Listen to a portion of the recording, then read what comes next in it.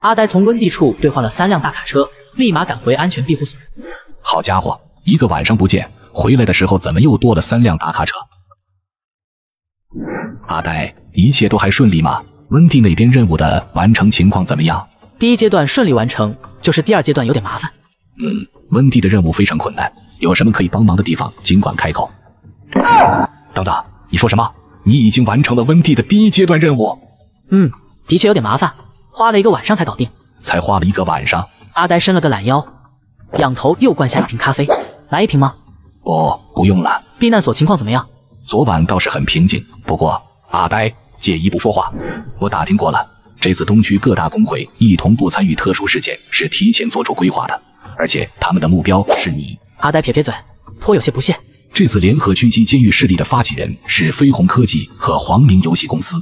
于杰也颇为不爽，这帮大工会在私下达成了协议对付监狱一方，连带着他们东联邦也一起给坑了进去。如果不是阿呆在第2阶段尸潮任务中弄到大量燃烧瓶力挽狂澜，他和他的手下多半都会在特殊事件里送上一条命。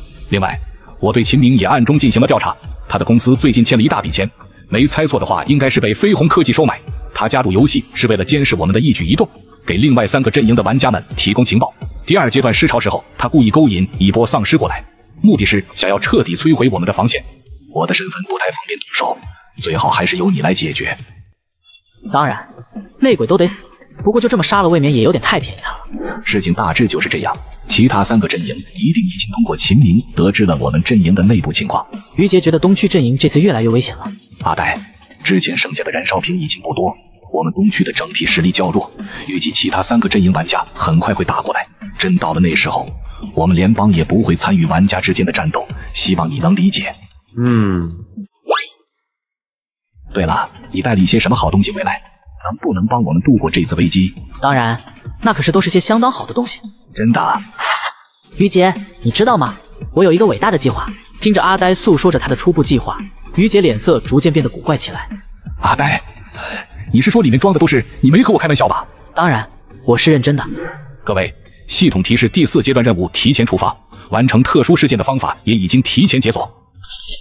在系统给出的21个资源点中，其中有1个大型枪械生产工厂，还有2个枪械武器店。这2个地方会是玩家们首先想要占领的目标。以我们的玩家团队实力，强攻枪械工厂的话并不占优势。另外，第4阶段任务极有可能会引发与其他阵营的冲突，类似的冲突联邦都不会参与其中。阿呆低头观察着地图，思索了片刻。阿呆，你觉得下一步我们阵营应该怎么做？我觉得这个地方不错，我们可以先从这里入手，先占领这个资源点。这里是什么鬼？建材市场。所有人都被阿呆给弄懵了。现阶段最重要的无疑是武器。看到玩家们疑惑的目光，阿呆依旧保持着淡定。我们可以先占领建材市场，以建材市场作为基点，逐步占领周围几个资源点。大家觉得呢？这个答案太过出人意料，众人都有些沉默。阿呆老板，为什么我们不选择率先占领枪械库呢？理由的话，阿呆想了想，好吧，那我就实话说了。我觉得其他几个阵营实力不值一提，先去枪械库太浪费时间。毕竟现阶段枪械对我们团队整体实力提升并不大。找机会占领建材市场资源点，扩大产能才是最为节省时间的发展方式。建材市场里有高级建筑材料，还有高等级工具，对我们的建设能力提升极大。阿呆示意了一下停在不远处的几辆大卡车，莫家维早有准备，掀开了大卡车后方的油布。大卡车后方装满了20几大型熔炉。这有了工具，有了熔炉，我们就可以完成自主炼铁，大力发展生产力。另外，我得知在城中心的枪械工厂里面有完整的枪械生产线，有了足够的金属物资。如果一切顺利，2天后我们就可以占领枪械工厂，初步量产低级枪械。各位还有什么问题吗？他们被阿呆这一连串花里胡哨的操作给整得完全懵逼了。其实阿呆的意思是，当前我们东区的实力较弱，和其他区竞争枪械区的成功几率很低，与其硬拼，不如另辟蹊径，想办法快速占据几个边缘的资源点。我们退出枪械资源点的竞争，让其他3个阵营玩家争抢，消耗他们的实力，趁着这个时间获取大量晶石。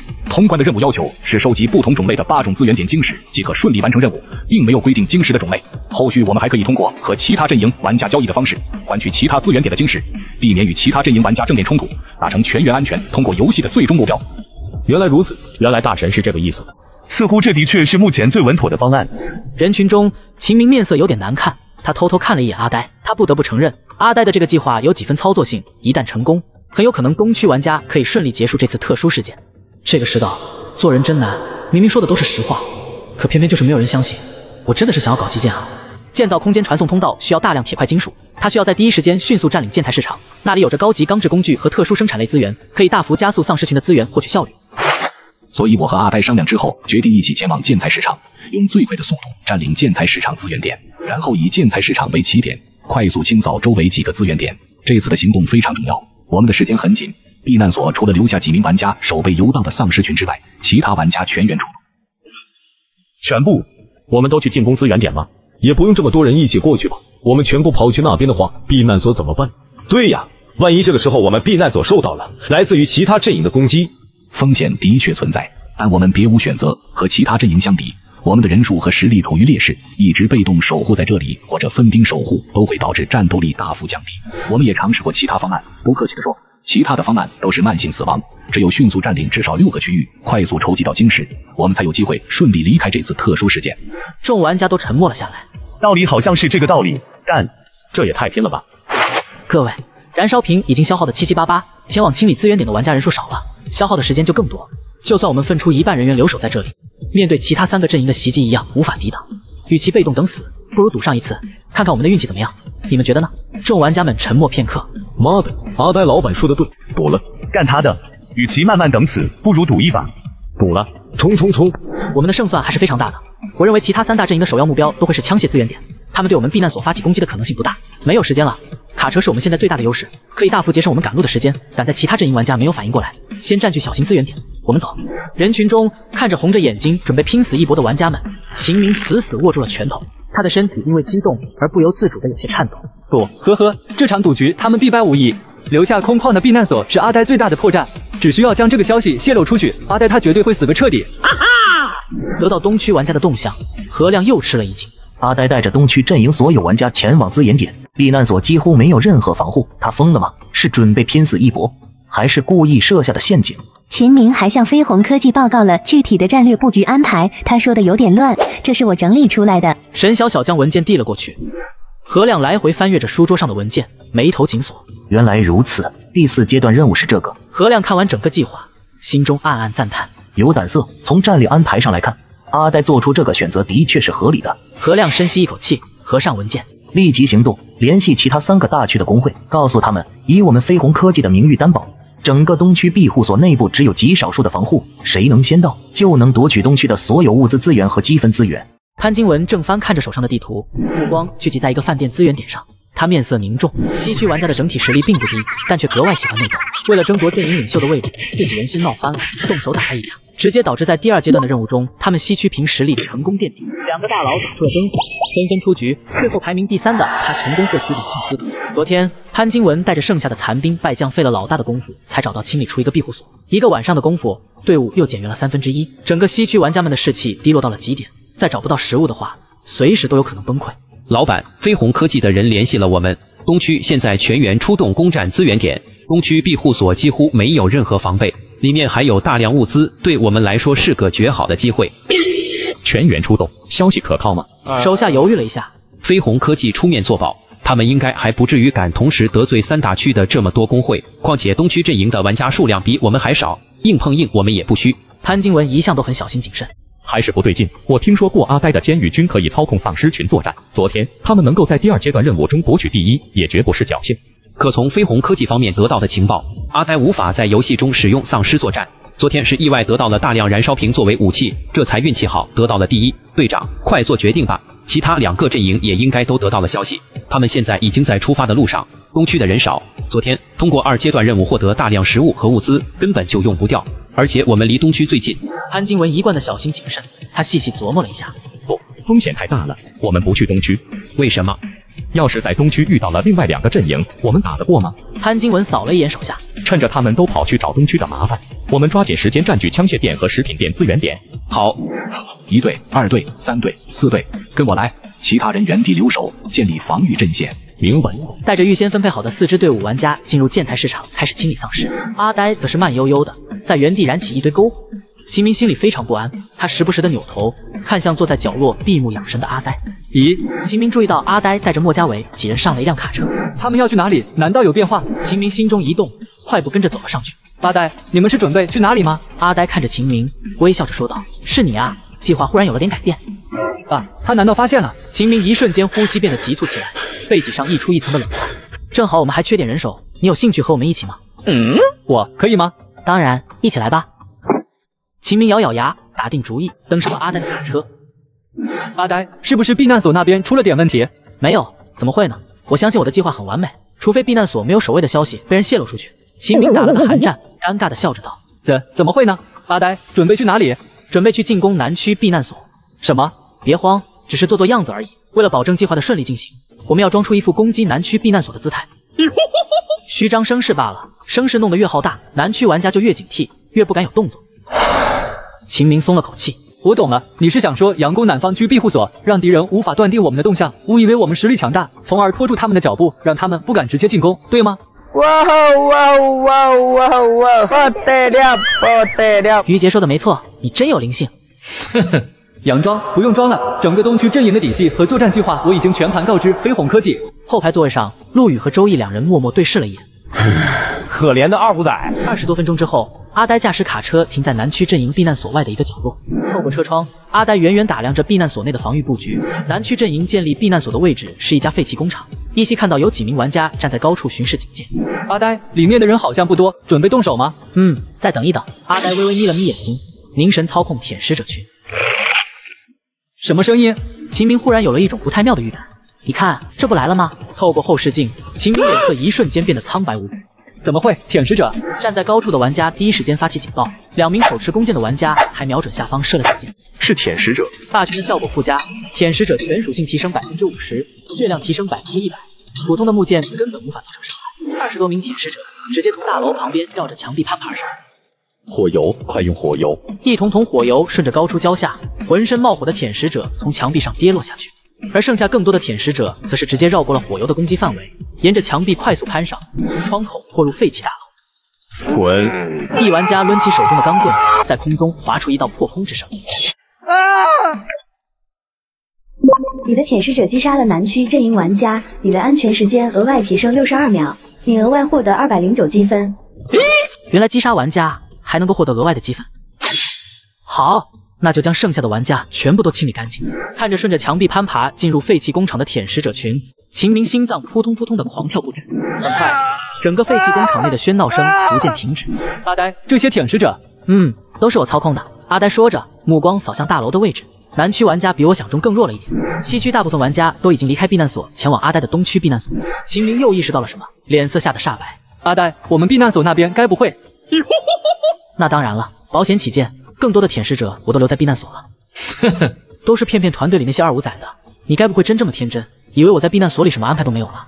一瞬间，秦明一颗心沉入谷底，他感觉阿呆的笑容太过恐怖。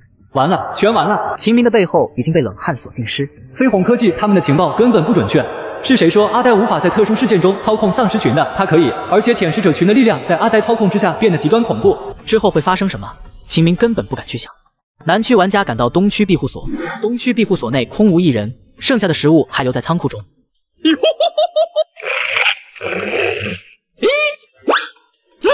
舔食者。队长，饭店丧尸已经清理完毕，我们在搜索冷库的时候找到了食物。好，分发下去。潘金文精神稍稍振奋了一些，充足的食物让他们得到了略微的喘息时间。让兄弟们加快速度，收拾完之后立即前往枪械区，联合灭掉东区阵营之后，另外2家阵营可以瓜分到大量物资资源和积分。之后剩下的3大阵营之间还是会继续竞争，现在需要尽快弄到枪械，算算时间应该快一点。南区阵营被毁灭，东区阵营获得额外积分奖励。什么情况？淘汰的是南区阵营，不是说好的2家联手去对付东区阵营吗？怎么一转眼就被灭了？是陷阱，有阴谋。潘金文一时间冷汗淋漓，他庆幸自己足够谨慎，就差那么一点点，他们整个大区也会淘汰出局。那么接下去会不会？快！20分钟内我们要全部撤退，立即返回避难所。什么情况？我们把整个南区阵营给淘汰出局了，是不是哪里弄错了？我们不是还在刷丧尸呢吗？还真的被他给做到了。几个小时之后，北区也被舔食者团灭，只留下西区一个，原路返回建材市场。玩家们开始搜集有价值的物资，将物资装箱搬运上卡车。您绑定了建材市场，您每小时可获得10灰色晶石，所有东区阵营玩家每小时有概率可获得1个灰色晶石。阿呆点开资源兑换列表，灰色晶石可以兑换的是物资类，比如扳手、钢制矿镐等工具以及部分普通建筑物资。按照这个规律来推算，21种晶石对应可以兑换的资源种类也不同。都搞定了，轻轻松松。秦明呢？没和你一起回来？哼，利用完自然是顺手给处理掉了。阿呆说着，又将目光投向仓库广场，低头思索。来来回回的太麻烦，干脆直接将空间裂缝布置在避难所仓库。原森市是个不错的地方，很适合提前完成下一阶段计划。能想办法和西区的人聊聊吗？我想要和他们合作。好，我让人去问问。何亮，你在搞什么？我的电话都被打爆了，到底出了什么事？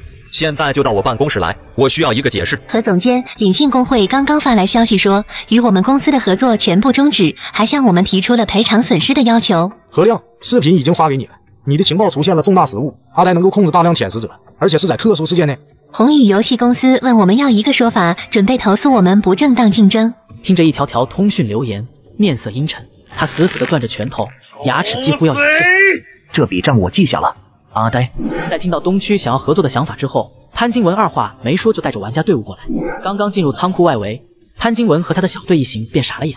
仓库外围建立起了10几根哨塔，10多辆大卡车正盘踞在仓库的外围，不停有玩家从卡车上向下搬运物资，大量建材物资分门别类地堆积在广场上，形成一座座小山堆。更多的玩家们正在广场上将物资分门别类地整理，木板、石块、铁矿石、铜矿石。阿呆这边是什么情况？这么多的建材物资是准备干什么？他们是真心实意来原森市搞基建来了？潘金文心里1万个捉摸不透。阿呆可以说凭借强大的舔食者做到碾压，他为什么还会选择合作呢？你好，我是阿呆。我是潘金文，幸会。潘金文上下打量着这个年轻人，他很确信，不久之后，阿呆肯定能成为第8副霸主级别的团队。说合作吧，我们西区是抱着诚意来的。爽快，我就直说了，本次特殊事件内所有的物资全部归我，西区接下去的行动也由我来主导，我保证你们全员安全通关。特殊事件结束之后，你们得到的积分我分文不取，另外再额外赠送你们一批枪械资源作为补偿。好，成交。阿呆，能不能告诉我你准备做什么？尽可能的在特殊事件中多待一会儿，多赚一点积分。只要听我一起合作，保证大家都有赚的。阿呆，既然是合作，总得告诉我需要我做点什么。现在确实有件事非常紧急，需要你们的帮忙。你来看，这里，还有这里一片，这些地方的丧尸群我都派人清理了一遍，但里面的物资都还没来得及收集。系统发布的21个资源点，我会一个个的赶过去收集并且绑定，所以这些地点还需要你们帮忙收集物资，并且把它们全部都运送回来。潘金文惊异地看着阿呆，这才1天的时间，他非但是清理了21个资源点，甚至还把原生市几个建筑工地和建材公司都扫荡了一遍。对了，你们可以用那些卡车。另外，我们那边的计划也得提前动手了，必须要加快对硫酸收购的速度。太难了，普通玩家根本搞不到硫酸。直接向各大工会发布收购硫酸的消息吧。可是阿呆，这些大工会都联合起来对付我们了，他们还能给咱提供硫酸吗？简单，你等等对外发表一份声明。咱们有那么多枪械吗？等有了枪械生产线，我们就可以大量制造枪械和子弹。庇护所里的低阶枪械已经没什么用了，直接拿去和玩家工会交换硫酸。成，我这就去办。阿呆将21个资源点全部完成绑定，然后阿呆前往温蒂的别墅预先提交任务。凑够所有晶石各100枚，是否进行融合？阿呆将晶石拿在手中观察。物品融合晶石任务物品无法带出人森市。特殊说明：一枚融合晶石可换取50点主神点数。每个资源点每小时可以获得10份晶石，每10个小时就可以获得50点主神点数。阿呆，你搜集晶石的速度让我感到惊讶。温蒂收起晶石，将一本书册递了过去。感谢你的帮助，这是我们约定好的奖励，希望它会对你有所帮助。获得血族体系技能 A 加级技能书，血爆技能说明：在生命值低于10%后，可主动释放引爆全身精血，对500范围内造成极大的血属性伤害，伤害无视敌我，伤害数值与血族血统技能等级、基础属性有关。释放技能后，玩家将拥有0.1秒无敌时间，并且保留1点生命值。技能冷却时间180分钟。宝贝啊，有了这个技能，我不就等于随身携带几百个丧尸分身排炸弹吗？绝了！你学习技能血爆，血爆技能与你的丧尸分身属性不符，总体伤害削弱30%。靠，居然被削弱了，影响倒是不算大。正好过几天有一场硬仗要打，可以试试看这个技能的强度。看着眼前的时空通道，潘金文直至现在还有种做梦般的不真实感。咦？潘金文注意到一批批的丧尸群正在往外搬运蓝色的桶。阿呆，那些是什么？我让一个朋友调配的特殊硫酸溶液。阿呆，你收集这么多硫酸到底是做什么的？硫酸才是重中之重，我另有用处。好吧。于杰心里也怪痒痒的。对外收集硫酸也就算了，阿呆为什么要大费周章的将硫酸搬运来这里？要知道，开启传送通道的消耗太贵了。阿呆，下一波尸潮还剩5个小时，我们的人是不是该准备撤离了？撤离？谁说我们就要撤离了？不走。阿呆他还想继续坚守尸潮，难道之前看到那么多的硫酸都是为了守尸潮而准备的？潘金文心里琢磨了一下，正要开口询问。5小时后即将迎来新一轮尸潮，本次尸潮将会刷新8名4阶异化丧尸独眼，请玩家做好准备。本轮尸潮坚守完成，将获得100万阵营积分奖励，以及按照贡献度获得个人积分奖励。放心，我有准备的，2个阵营加起来不过才16名4阶异化丧尸而已，我们能搞得定。我答应过你的，有好处一起赚，这100万阵营积分收好了。潘金文看着自信满满的阿呆，一时间有些恍惚。但是，阿呆的话，他真的能做得到吗？看，我准备的东西来了，有了它，撑过这一轮尸潮绝对没问题。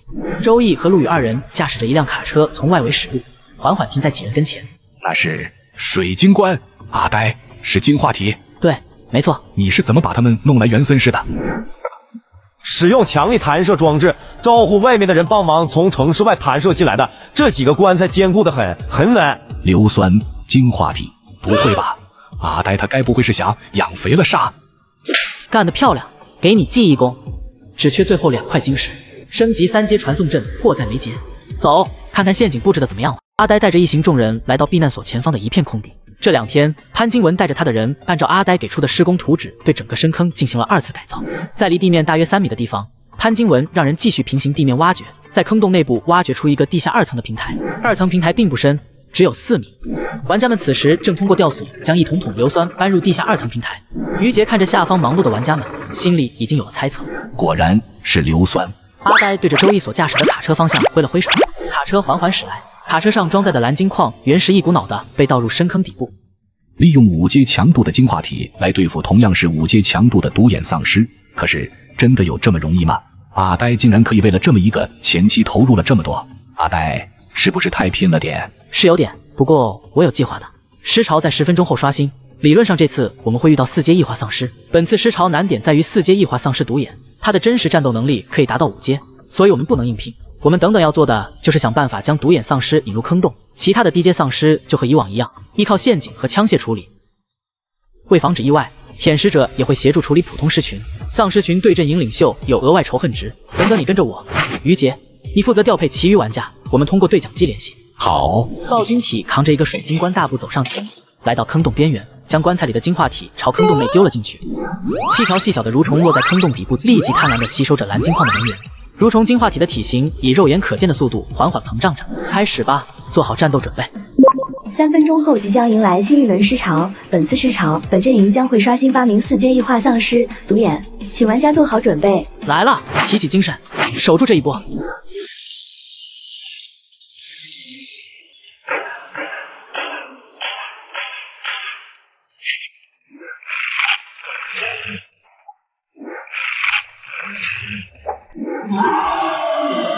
来了！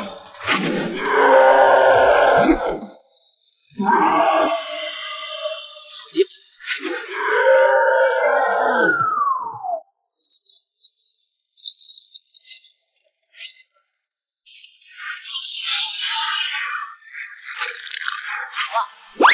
阿呆那边。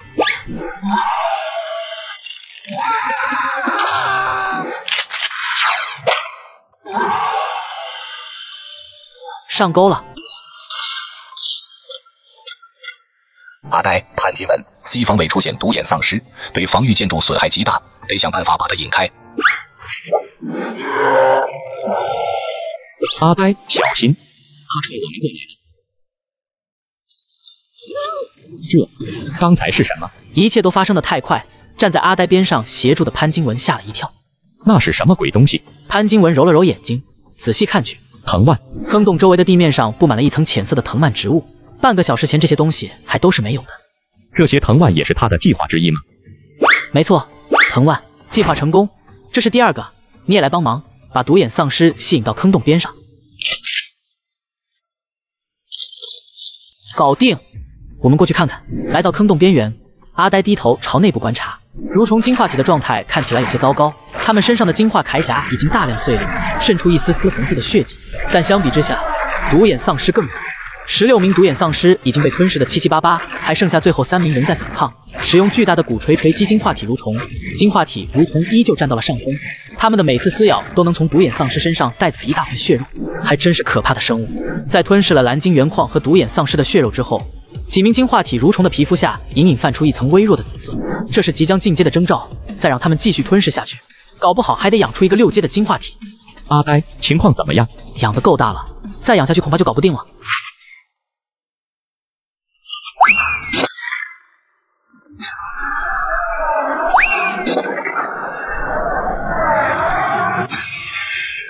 阿呆，你那边情况怎么样？还不错，一切顺利。